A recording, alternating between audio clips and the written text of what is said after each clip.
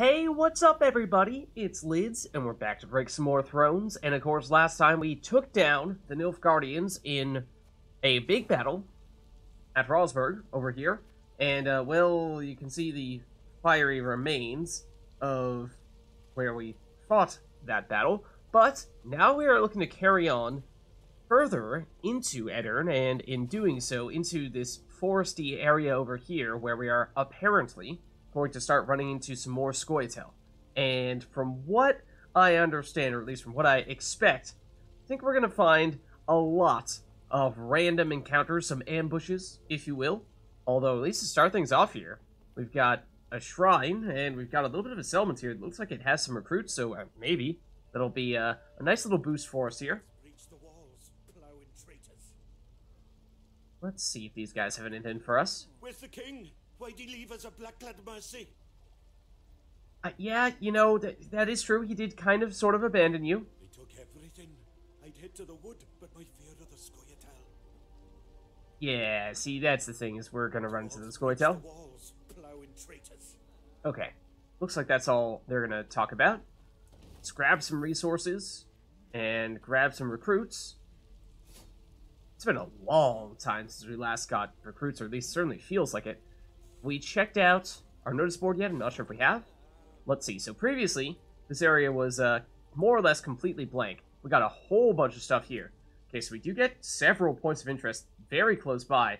And I was wondering, I mean, given how much blank area we had with no symbols here at all, if perhaps it was going to be that we just would have few, if any, of these points of interest showed up, and we would just randomly get thrown into stuff and have no forewarning at all. But it does appear as though we'll at least get some chance to prepare. Is there anything up here? Can we even go in that direction? I don't think we can. So let's carry on in that case. And we do have a decent amount of resources. We might be able to purchase some stuff somewhat soon. But there was a point of interest fairly close by here. Meve's ears caught the sound of a ruckus coming from the camp. Thieves! Inglet! A pox upon you all! It was her quartermaster hurling oaths at the peasants she had freed from the Nilfgaardian slave convoy. A few had stolen supplies under the cover of darkness and escaped into the woods. Terror and dread gripped the other freed prisoners. Meve mulled over what to do with them, and Reynard, as always, offered some advice. Okay, so I did see that we got a little bit of penalty up there for... It was definitely coins. I didn't catch what the other resource was. Probably wood, maybe even recruits. But this was, is, the follow-up to that encounter we had previously where we freed those slaves from the Nilfgaardians. We were wondering. It was weird. We didn't see any immediate after effects. I mean, of course, we did bring on those, or we freed those slaves and brought them with us. And the game made it sound as if, you know, that was going to translate into us losing resources, but it didn't happen at the time. But now it happens. So interesting. I wasn't sure if we would just see it on a future occasion. It just hadn't yet come to happen. Well, now it has. 'Tis high time they went off on their own, your grace. They are too great a hindrance. They slow our march, divert our soldiers from more important tasks. And now this. Gascon was listening to their conversation. Meve shot him a questioning look. I opposed taking them in. So, for consistency, I now oppose forcing them to leave. We made their miserable lives our responsibility, did we not? Well then, that is a burden we cannot simply shrug off. That's interesting. Oh, that is interesting. Okay, so we got punished for bringing them on. But now there's the question of, okay, do we decide, okay, enough is enough? They were a burden on us before, they will continue to be a burden on us in the future, so we better just get rid of them. That would be what Reynard is suggesting, which is, again, it was Gascon who recommended initially to have them leave, and it was, I assume Reynard who recommended that we take them in, although I don't specifically remember if Reynard said that or if it was just Gascon arguing against it.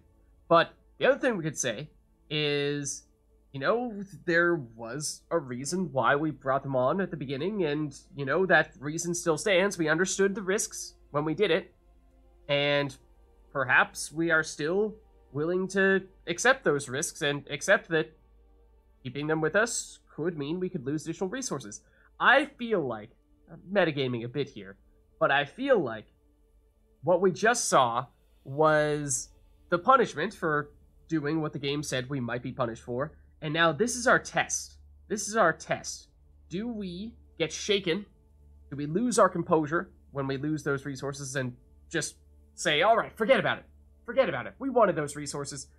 These guys, these slaves we freed, they're just causing more trouble than they're worth. Get rid of them. Don't ever want to see them again. Or do we stick to our guns, be patient, think long term, and say, you know what, maybe, although it could cost us additional gold and wood, perhaps, there might be some other benefits to having these peasants along with us. I feel like I want to go that route. I feel like this is supposed to be a bit of a trap. A bit of a trap where the game tries to trick you into thinking that you might as well get rid of the peasants, when perhaps if we are patient enough, we will find some benefit. Whether it's soon down the road or sometime long in the future, who knows, but let's try it. Let us not mince words. We cast off these peasants now, they shall die. Meve said in the end. Let them stay. But I want them watched. They cause any more trouble, military justice they shall face. Understood? The freed prisoners sighed with relief. The Wow, we infantrymen lost assigned to morale watch for that. over them, however, grumbled their disapproval of the Queen's decision. It is an army, not a shelter. They said. Meve's ears surely caught the complaint. But the Queen had never let the opinions of others guide her in such matters, trusting only her own judgment. Okay. Once again, we are not always a tyrant. Despite what our early track record may have seemed to have suggested. So the other thing to bear in mind is that there was this shrine here that we did not use, and in many ways the reason why I deliberately opted not to use it was if, say, something happened, like we got into an encounter where we lost morale. So either we use this now and get back to neutral, or we say, hey, conveniently, this happens to be right next to a fast travel spot, and perhaps that means that we'll carry on here, and if we can, say, finish a puzzle or some other encounter and get ourselves back to neutral standing, neutral morale, then we can go back here, and rather than having the shrine bring us from negative to neutral morale, we can go from neutral to positive. So, you know, the question of, can we withstand the short-term setback, and then perhaps, rather than getting a quick fix to it, get a buff. Wait until we can get a buff later on. Okay. And in case you can't tell, that's kind of what I'm thinking we try to do here, at least. We have a fork in the road, point of interest up here, and a puzzle down here. It looks like, yeah, there's some elven ruins to the south, it seemed, and it looks like we might run into many more of those in the future, but I'm curious to check this out here. Huh? It's a dog. I was really expecting some kind of just straightforward battle with monsters, but I don't know, it could be some kind of trap, some kind of bait, or it could be, quite simply, just a stray dog. What is the deal? Not liking the looks of this, Gascon said, furrowing his brow. Wait. Meve followed his gaze. Before them, beside the road, stood a hut with a scorched thatch roof. I think I know what this Huts is. abandoned, yet dried fruit and mushrooms hang from the eaves. Famine raging all around, and no one's been tempted. I'd send a scout if I were you. The Queen did as Gascon suggested, and sent 3 infantrymen to reconnoiter. They entered the hut and found only silence, that was soon broken by a blood-curdling growl. The soldiers ran out at full speed, tripping over their own legs. What just happened? Meve drew her sword, convinced a horde of Knickers or ghouls would soon attack. But her fears proved unfounded. Instead of monsters, out of the hut came a shaggy dog, a torn scrap of fabric clutched in its teeth. Milady! One of the soldiers began, his face red with embarrassment, and his hands covering a hole in his breeches. It was dark as a well inside, and that hound, it jumped out at us all of a sudden, biting it and snapping. bad boy, Gascon said with a smile, then pulled a hunk of dried sausage from his bag.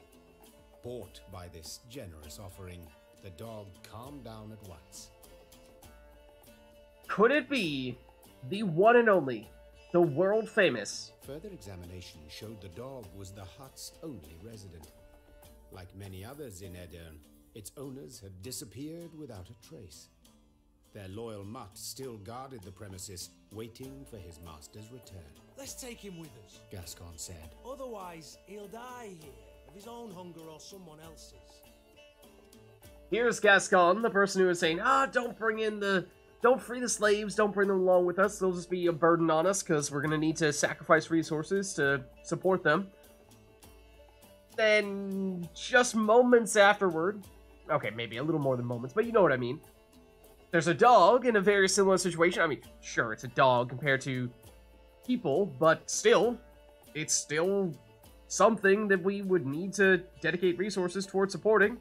And now suddenly Gascon does a 180, says, hold on, on this occasion I do think we should help it out, but I'm pretty sure, I have a suspicion as to who this famous dog might be, because, well, could it be the one and only Knickers? Perhaps. If so, then we must take it. A watchful sentry like this could prove useful in our camp, Said the Queen. Fine, he can join. But he shall need a name. How about Reynard? Proposed Gascon, a cheeky grin smeared across his face. That way, he'll come when you call, sit on command, and always be a heel. Always heel, that is. Watch your words, Said Reynard, hands tightly gripping the hilt of his sword. or you'll learn I'm not at all as tame as you believe. Enough, both of you. That's an order. As for you, The Queen took a good look at the dog, who still had a scrap of fabric in his teeth. since it seems you've a taste for the cloth of the nether regions, I dub you Knickers. The Exactly. dog wagged its tail vigorously, as if thoroughly pleased with its new name. Meve's company marched off, a furry new recruit richer. Fantastic. I love it. We get an achievement for it as well. The card has now been added to our army, so let's check it out. Absolutely, let's claim it. Absolutely. Alright. Now, of course, I think we're technically still over our recruit cap right now, so we may not be able to add Knickers even if we wanted to, but let's at least see what the deal is. Let's see, Knickers, a beast. Immune, so he cannot be manually targeted. That's a little bit odd. I mean, we tend to see it with opponents, I suppose. So that way we can't target them with our abilities. I mean, I suppose it still works against the CPU, it just feels a little bit strange. Permanent resilience.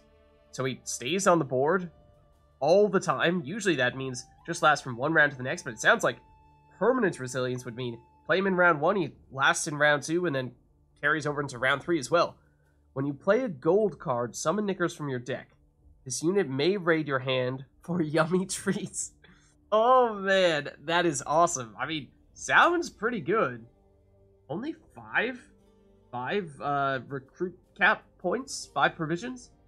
That is surprising. I mean, he's only worth 5 points, so it's not like he's a big game changer, but this is, I mean, he does something similar in Gwent multiplayer, where he will randomly raid the battlefield. There's no control over it at all, but it just means you keep him in your deck, and then after a certain amount of time, it's somewhat randomized.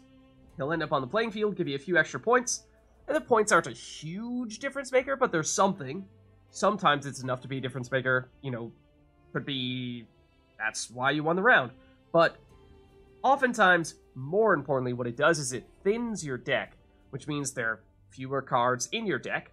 So, especially in matches in which you have multiple rounds, that means that you can have a smaller deck, so you're more likely to draw the cards that you actually want to have and use. So, I think we would like to add him. If you don't have sausage, he's not interested. Oh, okay. Let's see. So, yeah, he only costs 5, but then again, we are so far over our limit right now. We do have an extra card. Well, I mean, that's got to have something to do with it, right? But, I mean, even if we got rid of Reynard, who I think is someone we were saying in the past, that we weren't a huge fan of at this stage, just because we have so few order abilities. Even if we just removed him altogether, we would still be 8 over. That's a lot. That is a lot. And even if Reynard, his ability doesn't really do anything, at the very least, he is a 9-point body, which is not that much in Thronebreaker. That would be pretty good in multiplayer, but I mean, perhaps that's reason enough to keep him in here. I don't know. I mean, we really, really want to increase this recruit cap, it seems like. Forget, in Gwent multiplayer, changing your leader ability can change your recruit cap, but or provisions in that case, but don't think that was the case in Thronebreaker. I mean, let's exit and lose our changes again. That's why we can't make any changes here without violating that rule. It'd be hilarious if he showed up in the mess tent here. Oh wait, he does! I mean, you can't talk to him, but he is there. That is fantastic. I love it. I love it. Okay, so while we're here, why don't we just take a quick look and see if we can afford to upgrade our, let's see, units excluding artifacts will take 10% less of your recruit cap. Yeah, either reduce the amount of recruit cap that units cost or increase our recruit cap directly. Which... Ooh, oh, we lost a lot. Wow. I didn't see how many resources exactly we lost when those people that we freed stole from us, but I'm pretty sure we were over 2,000 coins at the time. Now we're at 1,587. I think we might have lost 500. That is pretty steep penalty. Wow, okay. I kind of assumed it was just a relatively minor inconvenience, but no, that's pretty significant, as it turns out. And especially because that... okay, we wouldn't have been able to afford Soldiers' Quarters 1. We would have been close, but... okay. I think we hold off for the time being. That is probably the next upgrade we'd like to be able to make. So that means we are looking to get up to about 1,000 more gold, and then we'll have some big stuff to do. So we have acquired Knickers, and I hope we'll get the chance to put them in our deck soon. But again, until we increase our recruit cap or reduce the amount of recruit cap that units cost, we will, I think, have to stick with what we have. So why don't we go for this puzzle next and see what this is all about. And what is the deal with, as I was saying, the whole woods area here does make me very suspicious. It really feels like just wandering around here, we could find people ambushing us and what have you. And also, I don't know if there's some potential here for hidden pathways. I feel like there could be. In fact, like, did we even... when we were looking at the big map, I was just looking at the major pathways, but we saw at least one hidden area in the previous section we were in. Like, can we even go through here? Might be able to enter from the other side. Like, can we go through this? No. Perhaps not? Okay. Just want to make sure we're not missing anything, but let's carry on in that case. And I think we will continue down the main path before we branch off a bit. Okay. What do we have here? More resources. The wood, I think, although useful, is not really the resource that we are in most desperate need of at the moment. That's a decent amount of coins there. Okay, so this is a puzzle here. It does look an awful lot like some of the Knickers we were encountering before. So here we go. Is this a puzzle? Okay, it is. For a second there, it looked like this was going to be a battle after all. So in order to evade Nilfgaardian patrols, Meve veered from the main road. This detour, however, presented other dangers. The Lyrians lost their way riding through a mist-draped forest. No, we did intend to go through here. Following a narrow, overgrown path, they stumbled upon a ruined homestead. It appeared abandoned, yet appearances can be deceiving. Eliminate the ancient foglet, not a normal foglet, ancient foglet. Do not let Meve die, excuse me? Excuse me? What? Usually Meve is, I mean, does that mean Meve is going to be a card? Usually Meve is not a card. I don't think we've ever seen Meve the card. Obviously, we have Meve's leader ability, but... Okay, so we need to get rid of our opponent, keep Meve alive. It'll be a puzzle, special rules, shortened battle, so just one round, and we will have a custom deck, so let's check it out.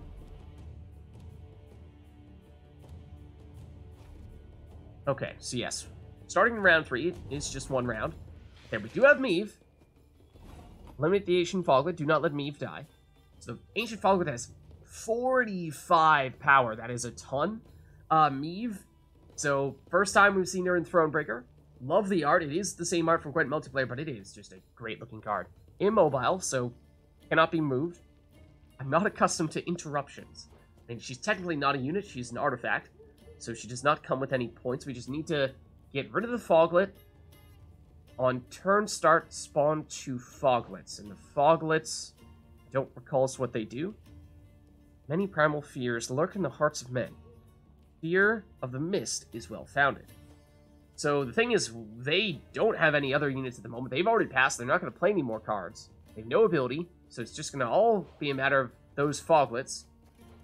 And so what we have here, Rivia and Sapper, damage unit by 2 if it was destroyed, repeat this ability. So I imagine this is going to be, once we start seeing those Foglets, the normal Foglets, we'll want to destroy them with this, and then repeat the ability so we can, ideally, destroy more units. Then, ooh, okay. So we have a couple of those. We have a bomber, so we can set a row on fire. Do the Foglets always show up in this row? Spawn 2 Foglets, it doesn't specify if they're in that row. It sounds like they could be in either row. The Slinger, we presumably want to wait until those Foglets show up so we can move them and deal damage to them in the process. This could be proactive if we had confidence that they were going to spawn in here. I mean, probably still are going to want to put it here anyway, right? Because that's where the Ancient Foglet is. Wagenberg. Ooh. So this is one of our old staples. Damage all units on enemy row by this unit's armor amount. Then lose all armor. Gain 1 armor whenever a card appears on this row. So the thing is, usually you would play this first, and then just load up on as many units in that same row as possible to maximize the damage on it. But we already have a ton of units out here, or artifacts out here. The Palisade, let's see, Mobile, Permanent, Resilience, Doomed. It just exists, basically.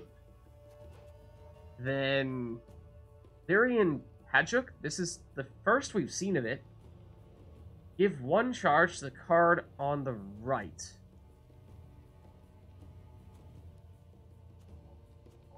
Well, the only card we have that has an order ability would be the Wagenberg. So that means we can only use this on the Wagenberg. Oh, we don't have any leader ability charges either. Okay, that's worth noting. So this goes with this. That means we can use this ability twice, but bear in mind, once we use the ability, we lose all the armor, so we basically need to start from scratch to build that armor back up, and that means build the damage back up, so this is an odd one. This is an odd one. I think, at least, of course, always need to sort of see what happens the first time around, then we can strategize more deliberately, but I think we start with the bomber and set this row on fire. I'm assuming that's the way to go here. So here come the Foglets. Or they do move. Okay, what is the deal with them?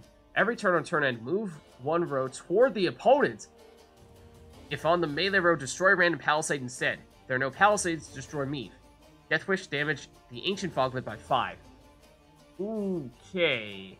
So now we start to see what the deal is.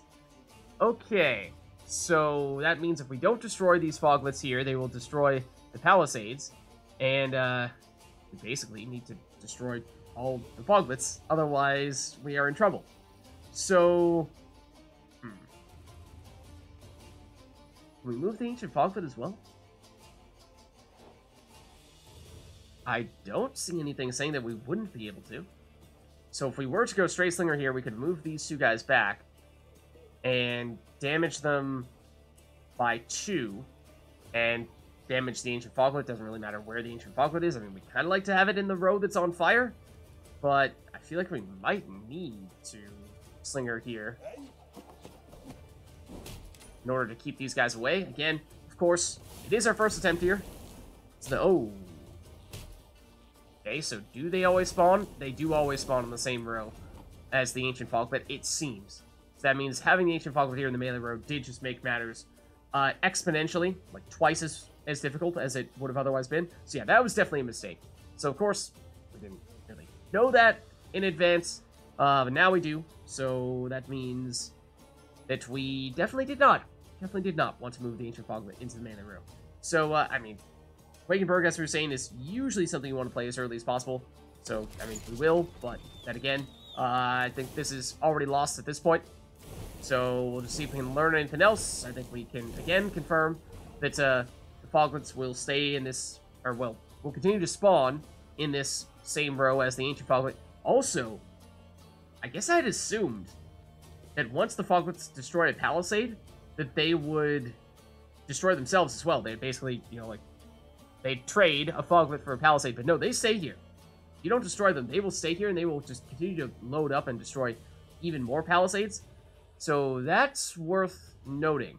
Oh, also, I had intended, yeah, I think rather than playing the Wagenburg, I had intended, after having damaged the Foglets and gotten them down to 2 power, to use Rivia and Sapper to destroy them, and then, you know, chain the damage there to take out a bunch of them. So, yeah.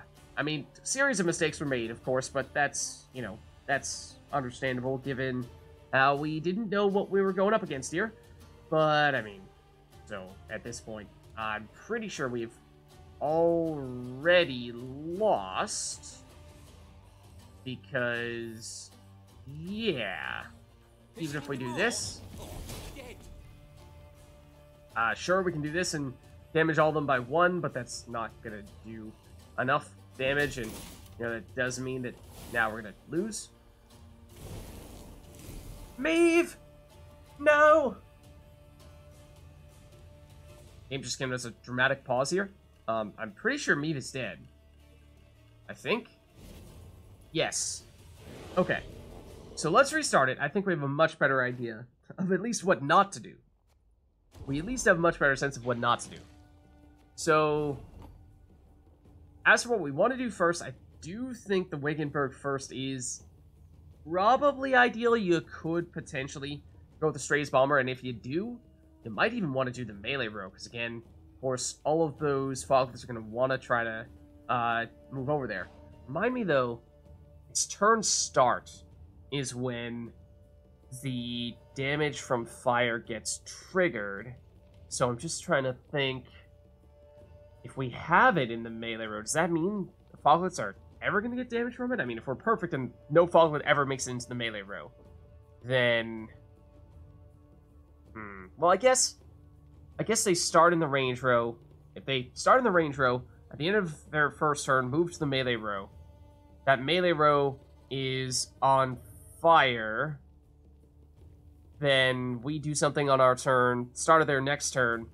They have a chance of getting destroyed by that fire, but of course, if we're relying on that fire to take them out, and it doesn't proc, then that means we're losing the palisade, but that may just be a sacrifice, a risk that we have to take. I think we do go Wagenburg first, because it does mean we're getting as much damage as possible out of that Wagenburg.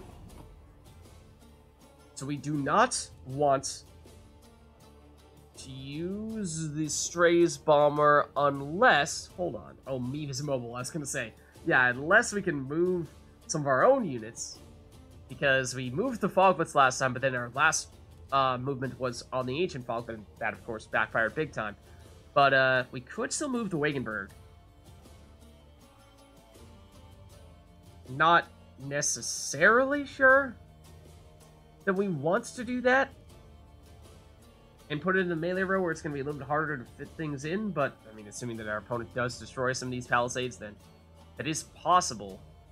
You know? That is actually, I think that is a little intriguing. I think we might want to do that. We'll play the Stray Slinger here, so that we will get at least some damage on the Wagenburg. So we move you, and then we move you, do we damage it by 2? Okay, so we'll survive. Wagenburg will survive. Also, it didn't move. Okay. Oh, this is completely full. Okay, so never mind. Doesn't even matter. The damage to us doesn't matter, so that'll be fine. More importantly, we fend off the Foglets for a little while longer, and then I think what we do is we... Question is the timing of the fire. Because it's another one where the earlier you do it, the better. I wonder if maybe you just need to, well... I wonder if maybe you just take the hit from the first round of Foglets and you don't yet move them with the Slinger, because, again, the earlier you get the fire, the better. Because if we do it here, then there's a chance we remove some of them. There's a chance that we don't.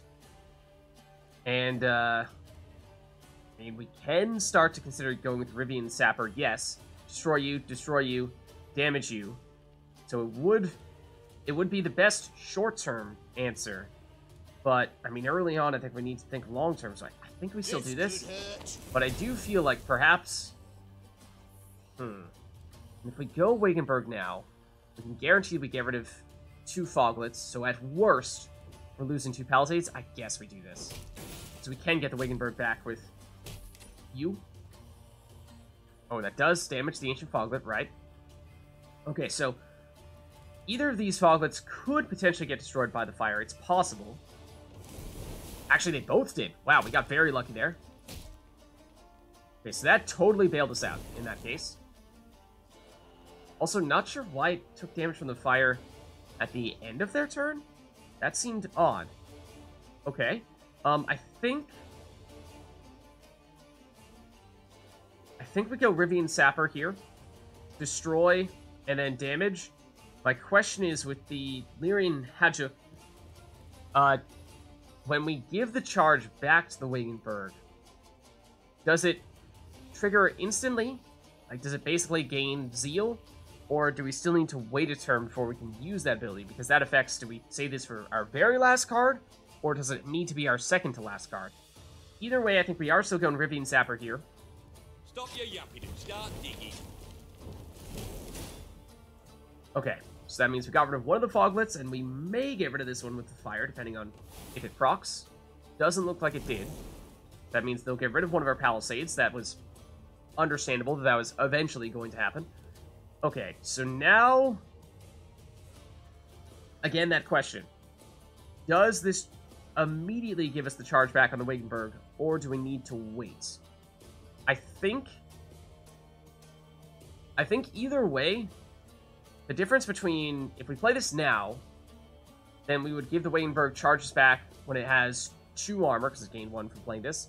So that means we would guarantee we get rid of this Foglet. We would damage these 2 down to 2 power and potentially remove them with the fire.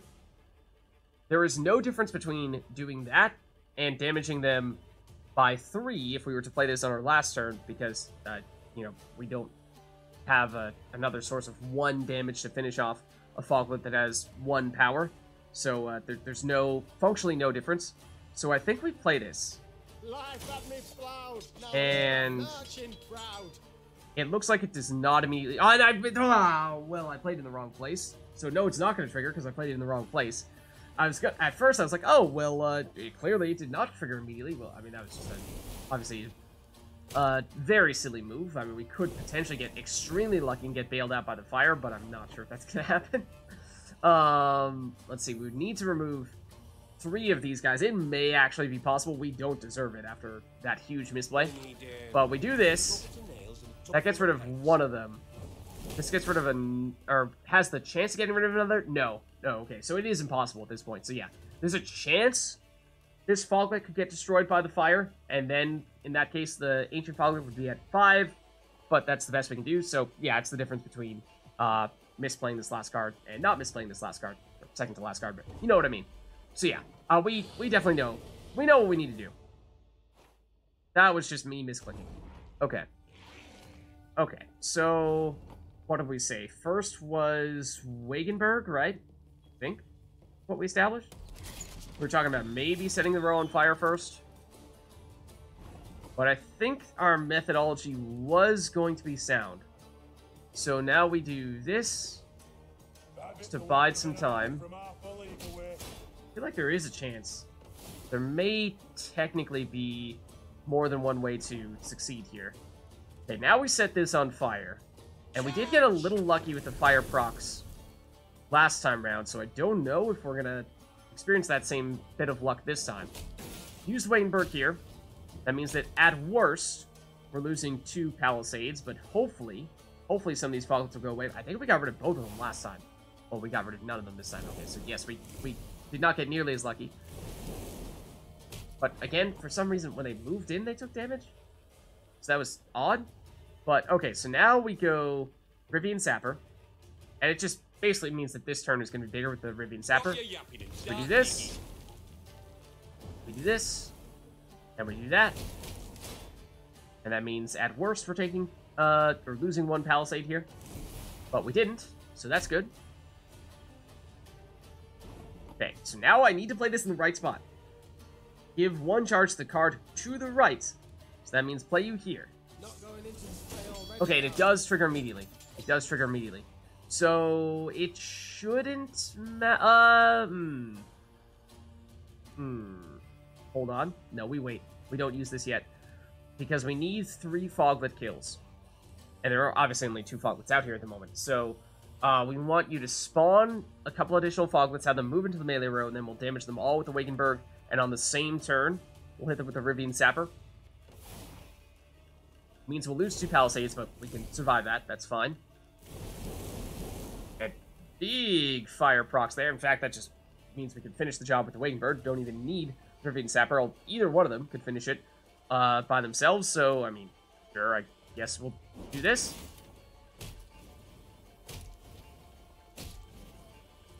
So there it is.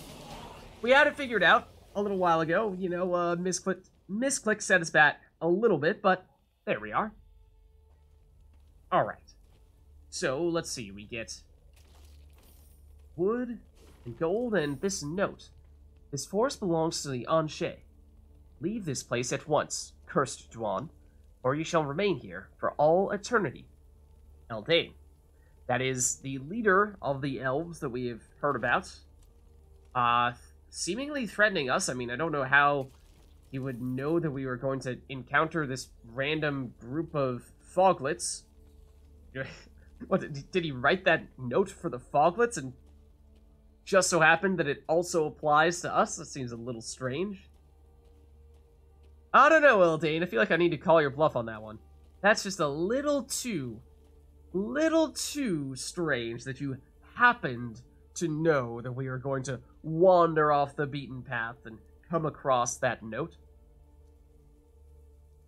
But anyways, I think this is a good place for us to wrap up here, so thank you all for watching, hope you enjoyed the video, and I'll catch you next time.